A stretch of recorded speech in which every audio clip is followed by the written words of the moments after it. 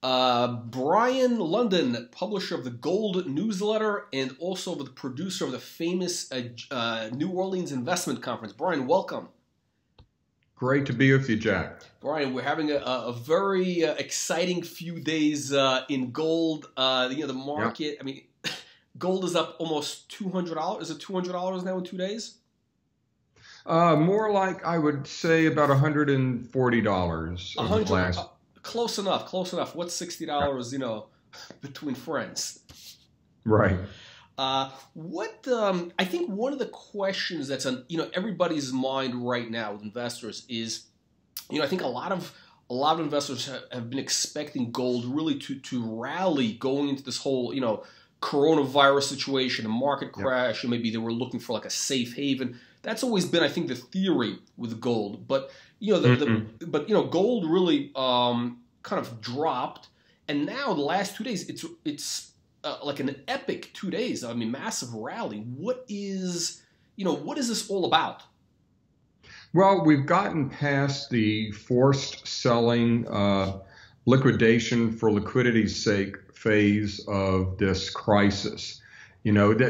All of this happened before in 2008. We saw a very similar situation, a similar dynamic, in that the gold went down along with stocks as investors and primarily speculators needed to raise cash for margin calls and the like. They needed to raise cash quickly, and they sold anything for which there was a bid. And gold really, I like to say, it served its purpose. A lot of people denigrate gold in these kinds of liquidity crunches, saying it doesn't rise, but in fact, it does exactly what it's supposed to do. It's the golden piggy bank, as it were, so that in a time of crisis, when you need liquidity, when you need funds, you can break open that piggy bank and get them. You can always get that through the gold market. It is liquid, really, 24 hours a day in most places in the world. So you can look on it as that emergency reserve for cash. Now, in 2008, we had that kind of downdraft in gold and silver prices as we went through that kind of liquidity crunch. And then we got beyond that, and the Fed announced all of those massive, unprecedented QE programs. Right. And the price of gold more than doubled over the next couple of years. And, fortunes were made for people who leveraged that move in mining stocks and the like. We're going through that same kind of a thing right now, but really in kind of a turbo fashion. A lot of the things that took weeks and even months to play out after the 2008 crisis are happening in the span of a few days or even hours right now. I'm among a number of other analysts and newsletter writers in the sector who kind of predicted the massive monetary stimulus programs that we're seeing now. So we kind of anticipated the degree, but nobody really anticipated the rapidity, the speed of this move, and how quickly it's coming. No, I mean the velocity is incredible. I mean, it's but the move with the markets has also been what's the word that they're using? It's unprecedented. Yeah, and everything. Right I tell people that you look back 12 years, look back before the 2008 credit crisis, and it would have been crazy talk back then to talk about zero interest rates, negative interest rates, quantitative easing, bank bailouts, all of these things that we've come to accept now. Then crazy talk has become normalized. It's the way it's accepted right now. And now they're talking about negative interest rates in the U.S. Who knows? It's the next logical step. Yeah. No, we're definitely, we've been hearing that from, some of our guests. And there was a Dr. Mark Faber on recently. Yeah, I know Mark well. He's saying that this was a couple of weeks ago. This is before things really started. He's basically saying that the U.S. is going to go to negative rates. So. Yeah, and that's another example of crazy talk. And right now it may seem to be crazy talk, but in a few weeks, maybe not. One of the things I feature in my presentations these days is a chart taken directly from the Fed website, from their data showing every rate cutting cycle since the late 1970s. And then I put a red line at the bottom of each one of those rate cutting cycles. And what you see is a stair-step pattern going ever lower until post 2008, we hit zero. We're at the foundation. And then I project what the next step downward on that stair step is, and it's into the basement. So, it may seem to be crazy talk, but it is the next progression in a series that goes back decades. Brien, what's your outlook for gold right now? Where do you think, you started off saying that basically, the gold doubled, after the '08 situation, and I guess you're kind of leading into, can gold double again from where it is right now? Well, then you're talking around $3,000 an ounce gold. I don't think that's out of the realm of possibility. If I look at the bigger picture, if we look at what's happened in terms of the debt situation, sovereign debt in the U.S., the federal debt in the U.S., but really worldwide, what this more than a decade-long experiment in 5,000-year lows in interest rates has done, one of the effects, repercussions of these policies has been an enormous creation of debt. The debt trajectory was already out of control before this grand experiment, and now it's skyrocketing. And now, of course, we're seeing a situation where we were just getting back to trillion-dollar deficits every year in the U.S., which equates to about $1.4 to $1.5 trillion increase in the debt each year. And it looks like we'll probably double that this year with all these stimulus programs coming down the pipe. So when you have debts this large, that means you can no longer have interest rates of any real significance or consequence. In fact, you can't have interest rates that are greater than the rate of inflation. Otherwise, the cost of servicing that debt just craters the federal budget. So that means, in turn, we are going to have negative real rates for ever. Under this monetary regime, we absolutely have to have negative real interest rates. And that's enormously bullish for gold and silver and precious metals investments, really, as well as commodities, because these commodities, especially the monetary metals that yield no interest, have no yields, and have actually a small carrying cost, in an environment where negative real yields abound and are the de facto standard for even bonds, then gold and silver become the high-yielding alternative. Yeah, it's very interesting. There's sort of a lot of things happening all at once. You have kind of this coronavirus situation. You have the market crash, and you have the oil price crash. You have all sorts of geopolitical things happening. All at once. It's sort of the flock of black swans. Right. And I tell people that the geopolitical crises and big events are not the reason to buy gold. You should never buy gold in reaction to those, because if there is a reaction in the gold price, a positive reaction in the gold price, number one, it's not logical. It doesn't make sense that there should be a short-term reaction in the gold price to some type of a geopolitical crisis or event. But number two, it's going to fade away very quickly, and you're not going to make money off of that event. What you need to do is look at the grand sweep of history, the big picture, what's happening monetarily, and it's only concerns over the value of currencies, of fiat currencies, that drive a long-term bull market in gold and silver.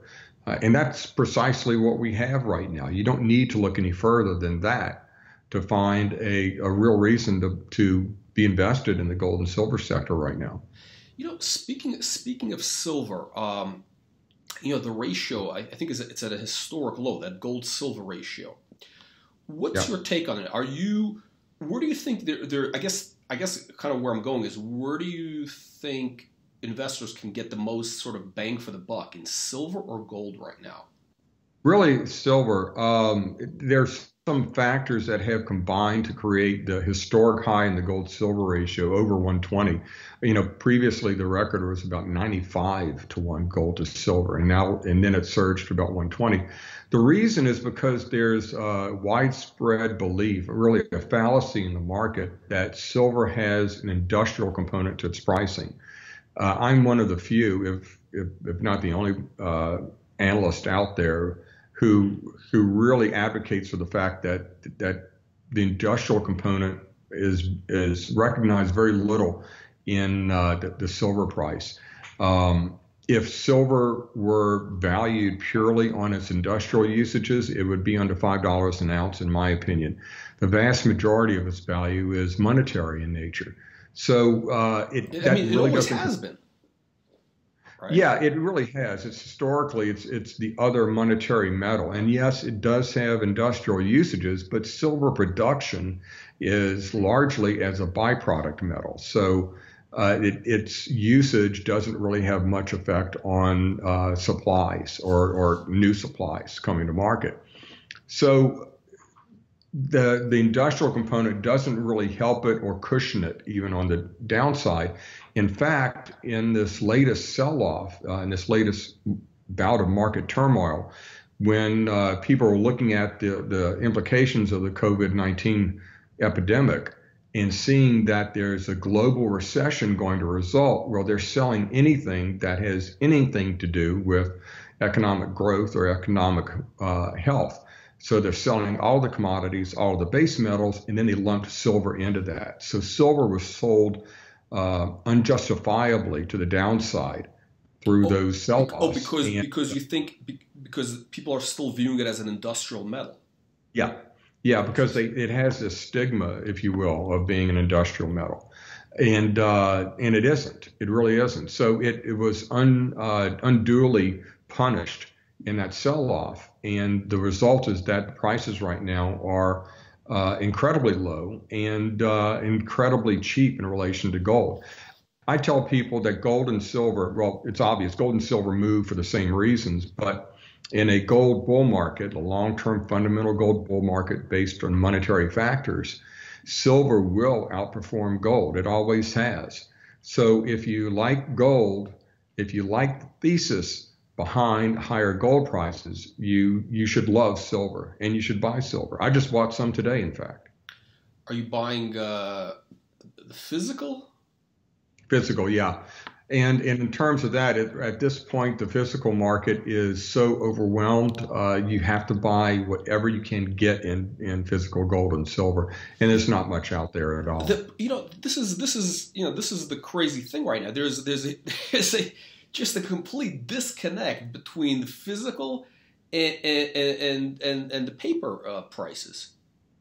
Absolutely. Is it like, what's the premium right now? Like, what do you, by the way, now you prefer, are you buying the bullion? Like, what's your preferred vehicle? Well, in silver, yes, bullion, not numismatic coins. And there's a range of options available in gold and silver. For silver, if you can find it, I like old U.S. silver coins. Pre-1965, they were 70% silver. Oh, the bags. Yes, 90% silver, okay. Actually. The junk bags, they call them junk silver. The numismatists, the rare coin collectors, call them junk silver. They're also called bag silver. It is typically the cheapest way you can buy silver, if you can buy it. And a small denomination too. So in times of emergency where you would actually have to spend your silver holdings, these small silver coins are much easier to spend than, say, 1 ounce or silver rounds or silver coins. Okay, yeah, that makes a lot of sense. Where do you think silver should be trading right now? Like, in your opinion? The silver price? Yeah. Well, I can tell you right now that the physical silver For example, physical silver coins, U.S. silver eagles, typically trade for a couple of dollars above their silver melt value, couple of dollar premium, and now they're trading for as much as $9. So really, in the physical market, the real boots on the ground price of silver is about $7 an ounce higher than you see on the COMEX silver futures or paper silver market. Yeah, but do you? But like, that's the real price. There's the premium for the physical, but do you think? I mean, gold. Where do you think silver should be valued at? That right? Do you think it could be? Because I was speaking with another newsletter writer, and we had an interesting discussion about. He believes it should be a 10-to-1 ratio, gold silver, and I was like, wow, that'd be interesting, and it makes a lot of sense. The thesis made a lot of sense. Where do you think like silver should be at right now? What do you think is the fair value of silver? Well, you can't tell the market what it should do. It's going to do whatever it wants to do. Now, as far as $10 gold silver ratio, that would be an extreme. That would be a dramatic overshoot, I think, of equilibrium. Back in the 1800s, when there was this great debate over a gold standard or a silver standard, they tried to set the ratio, and there is some argument for a natural ratio of 16-to-1 gold to silver or thereabouts. But if we get to even a 50-to-1 ratio of gold to silver right now, from 120 to 1, you're talking about a dramatic surge and catch up and acceleration in silver values versus gold. So it's a great way to leverage gold. It's known as the poor man's gold, but it's also really the speculator's gold, because it's like an unexpiring option on the gold price. You get much more torque in silver than you do from gold if you're in a gold bull market that's rising for the right reasons. Now, it's fair and necessary to say that it also provides leverage on the downside. So if the gold price is in a downtrend, silver is going to move much more quickly to the downside as well. Yeah, I think we've seen that last week. Yes, absolutely. And again, there were those factors last week that I'm talking about that, this industrial stigma that it has really didn't help it out at all last week and during the sell-off of the last couple of weeks. So Brien, investors who want to get positioned in the precious metals right now, what would you recommend? Are you recommending, in terms of stocks, producers, explorers, ETFs, physical metal? Like, what's the ideal position for somebody who wants to participate in what's going to be, probably a massive, bull run from here? Yeah, given my view, long-term view for metals prices and for the really necessary devaluation of currencies, primarily the dollar, but other currencies in which these massive debts have been built up. Given that long-term view, I think everyone who has significant assets needs to protect those holdings with some degree of physical metals, gold and silver, as insurance, and insuring against not an unforeseen or unexpected event, but a fully expected event, being the inevitable depreciation of currency. So you need to have, say, 5 to 10% of your holdings represented in physical metals. And there are a number of ways to do that. And I go into those in our Investor's Guide to Gold and Silver that's available on our website for free. But beyond the physical metals, the mining stocks offer significant leverage to the metals in a rising market. If you're willing to do your research and invest some money in subscriptions and newsletters and attending conferences, there are in the junior mining, really the juniors, the exploration and development stocks that can be exploited by somebody willing to do the research, and there could be tremendous profits made there. That's where we primarily focus in Gold Newsletter. For someone who's not willing to do that kind of research and legwork, their best bet is to invest in some of the bigger producers and perhaps just the indices like GDX and GDXJ. Okay. Now, right now a lot of people are working from home, so the internet's getting strained. And we actually dropped a little bit on the connection. Oh, okay. As you were saying, yeah, the internet's getting. So as you were saying, you like the participating in the juniors. You think that's where people can get sort of the most bang for the buck? Yes, if they're willing to do the research and subscribe to, say, the half dozen or so really quality newsletters covering that sector, perhaps going to investment conferences where those junior companies are exhibiting and talking to management. If you're willing to do the research, there are inefficiencies in that market that would allow you, that make possible tremendous gains if you get into the right stocks at the right time. But if you're not willing to put in that kind of research, and I understand why someone wouldn't be willing to put in that much research, then investing in the bigger producers, primarily through the indices like GDX and GDXJ, would be a great way to go as well. No, it's interesting. The junior mining space is, it's like a massive minefield. Yeah, it's very inefficient, Absolutely. but there's also, potential for massive home runs. So, a lot of, some people in our audience, they may not be, familiar. I mean, you're actually, a legend in the precious metals markets, but a lot of our audience is more generalist and more, Right. A lot of biotech people, for example. But for those that may not be familiar, can you tell our audience what is, a little bit about your background? What's the Gold newsletter about, and also, this, the famous New Orleans conference that you produce. Tell us about those. Yeah, I'm pretty much continuing the legacy of my mentor in the business, Jim Blanchard, who started Gold Newsletter in 1971. Literally the day that Nixon announced that he was ending convertibility of on an international basis of dollars into gold. That's the day that Jim knew that we were going to have a massive spending and inflationary repercussions. So he started Gold Newsletter as a way to advocate for the return of gold ownership, the right of gold ownership to American citizens.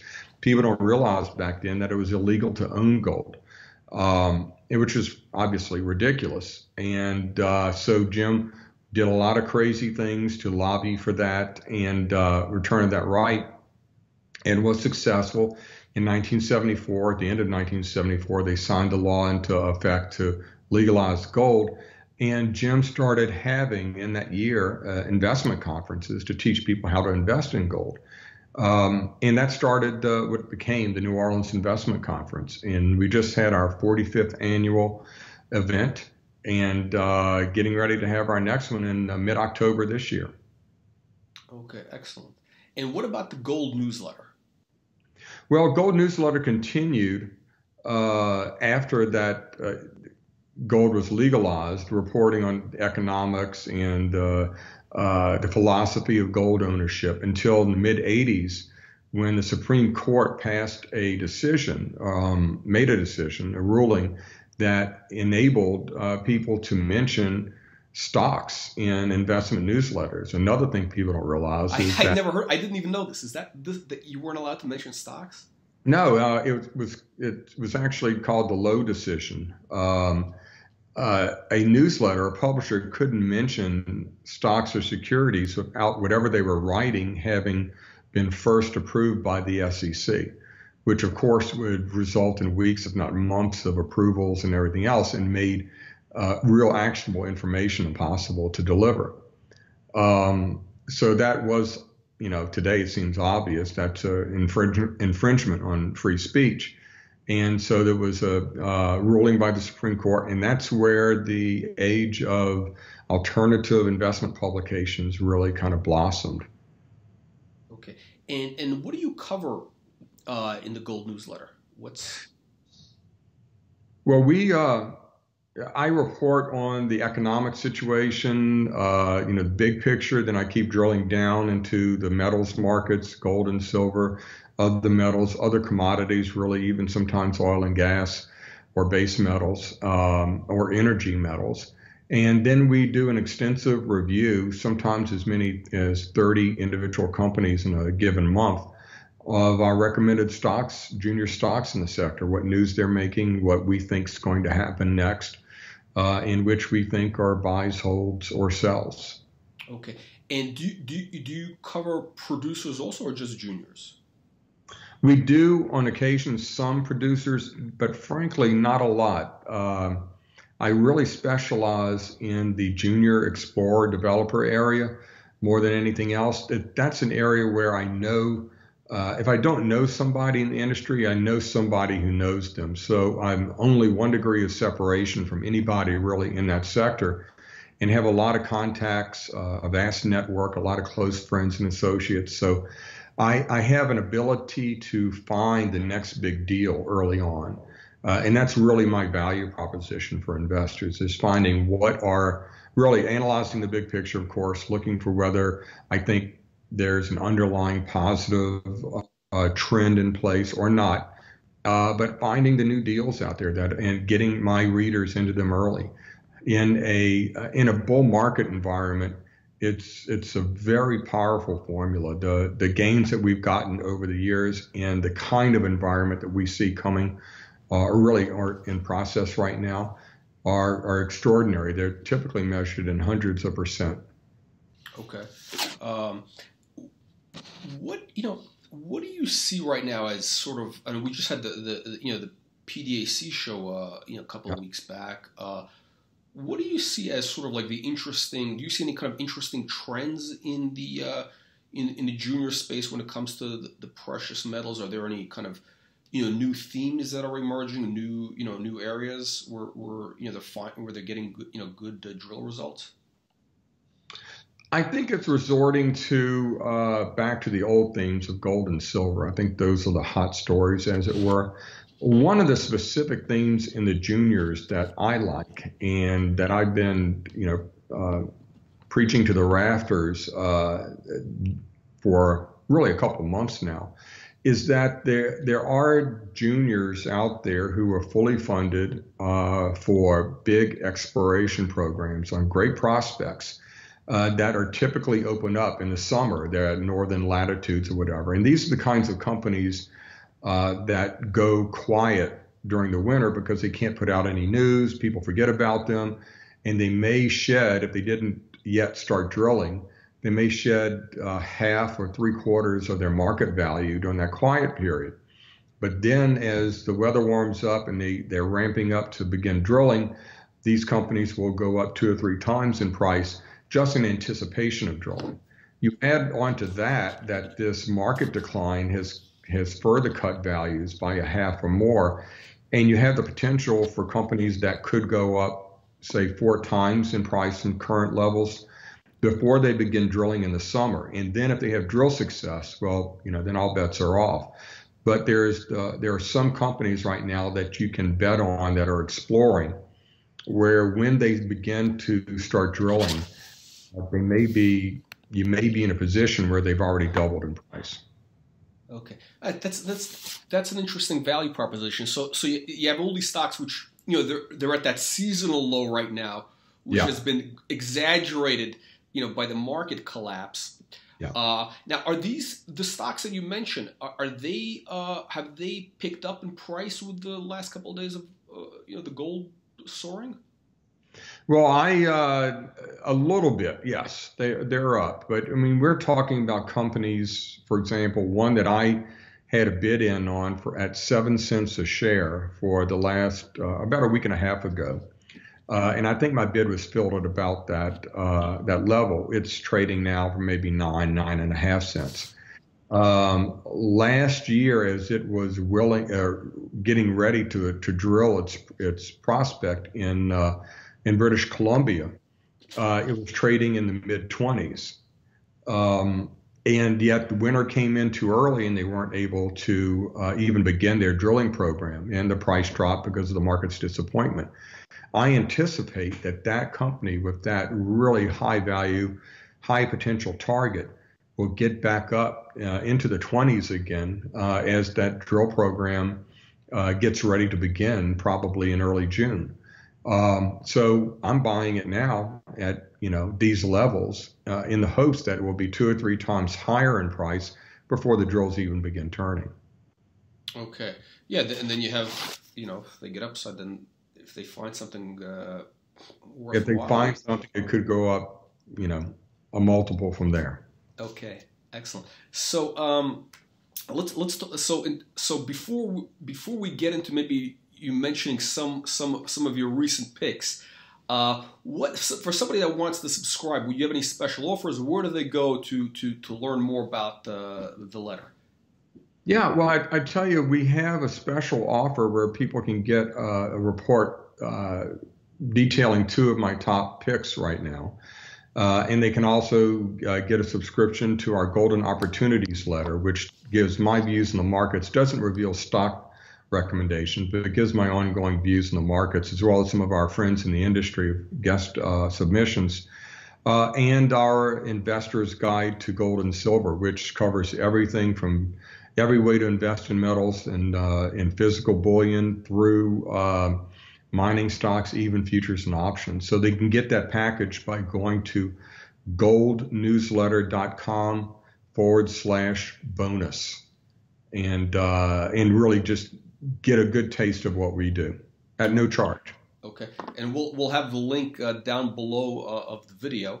It'll be up there. But what about they'll get I guess they'll get the info inside the reports, but just real quick, like what would you say is what's your criteria for investing in these junior mining companies? Like what do you look for?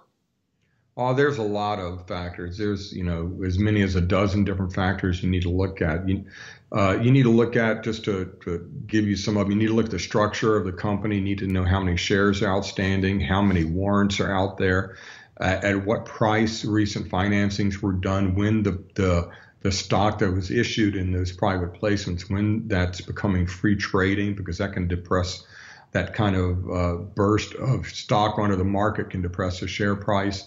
You need to look at what they're doing, what kind of targets they're going after. Are they small to middling targets, or are they the kinds of targets that if they're successful will gain the market's attention? You need to look at the management team. That's one of the most important things to look at. Make sure they're executives, geologists, financiers, a team that has done it before, has had success before, and knows how to do it and does things the right way. So there's a long laundry list of things you need to look at, and it takes some experience to be able to do that yourself in this market. That's why I tell people, if you're going to get involved, do the research, invest in the education. That means subscribing to at least 2 or 3 newsletters. In my Investor's Guide report, I list all of the top newsletter writers out there, my friendly competitors out there, list them, tell you how to contact them. All of the conferences, including my own, but also other ones that are great to attend. But if you can do a little bit of research, educate yourself in the sector, there's tremendous potential for tremendous gains. And in the junior space, where do you focus? Do you focus on companies on the Canadian listed? Do you look at the ASX, the London, the AIM, or look, what's your universe? Primarily Canadian stocks. The Canadian regulatory system is the best out there for resource stocks, for mining and exploration stocks. The reputation of Vancouver wasn't the best. They had every manner of scam imaginable by man perpetrated on investors in the old days. But out of that, you have a regulatory system that knows how to regulate against every manner of scam that's ever been perpetrated on investors, and yet that sector is small enough that it can be fairly well regulated. In the U.S., in the small cap arena, over the counter market, there's just too many stocks out there to be regulated successfully, or fairly, or adequately. And companies that say they're exploring for metals or minerals and are only listed in the U.S. or only listed on the over-the-counter markets and not in Canada are something I would studiously avoid, because they're trying to avoid the regulatory regime in Canada, which is large, very good. That's that's actually a very interesting point. Now, what about like London or the Australian exchange? Completely different markets. The Australian market for mining stocks has been on fire for a few years now, but it's a different market. You have to go in there with really an advocate on the ground. In Australia, you're talking about obviously big time zone changes, et cetera. You have to have some level of trust with somebody in that market. They also have a different aptitude for issuing stock in Australia. The average company has 10 or more times as much stock issued, sometimes billions of shares listed. And frankly, I steer clear of that area because I'm not an expert in that area. I kind of stick to my bailiwick and where I have the best network, that being in the North American markets. The same thing for AIM. You have a much looser regulatory environment there for mining stocks, resource stocks, and I just feel much more comfortable in the Canadian markets. That's a very interesting point. So basically, you have a little bit more regulatory safety in the Canadian market, and yeah, you're a little bit closer to the people. Okay. How many now? What's the right now? Like, how many companies are there with the TSX Venture? What's the universe right now in the? Where it's hard to say. There's been an explosion. That was the area. The venture exchange, it used to be Vancouver, and then it was acquired by the Toronto Exchange. So it's really kind of an agglomeration now. But it's not only in resources. It's been kind of the area that's been on the cutting edge of speculation in small cap stocks in every new and emerging sector, from technology, biotech, and cannabis stocks, right? So what's also happened is that the venture exchange has made it very much easier to do an IPO for companies rather than a reverse takeover. So what in the past, if a company failed or didn't achieve its goals, drilled some prospects, it didn't work out, they would roll the stock back, and somebody else would come in, take the shell, the publicly traded shell, and put it into a new deal, a new opportunity. And those shareholders would have at least another chance for some small bite at the apple again. But the exchange has made it much easier to do direct IPOs, where you don't have to go back and find those shells. And it's also made it easier to create new shells called CPCs that can then become ongoing publicly traded companies. The end result is that there are a lot of legacy or zombie companies out there. So it's kind of hard to get an accurate handle on how many companies there are listed, how many real companies there are listed, but it's a few thousand out there. I guess that's where I was going. Like, how many companies would you say are sort of are real, like, which are like in your kind of wheelhouse? Like, what's the universe of legit prospects out there? I would say there's probably 600 or 700 companies that deserve me taking a look at, and given time constraints, I probably look at a few hundred a year. in some detail. I typically talk to, have extensive conversations with not as many as 2 companies a day, typically 5 or more in a week. So it takes a lot of due diligence, but like I say, there's very few companies that come to me where I don't know at least a few members of their board or management team and have dealt with them in the past. Okay, excellent. So that's a good, decent universe. 600 plus companies. It's a pretty healthy universe. So, so Brien, I want to thank you for your time, and I want to follow up with you. Probably the next couple of weeks or so to see what's happening with the market. And anybody that wants to get some of your latest picks, they could click on that link below, which is going to go to the Gold newsletter for the special offer. And we'll check back with you again soon. Great, Jack. Great being with you. Thank you, Brien.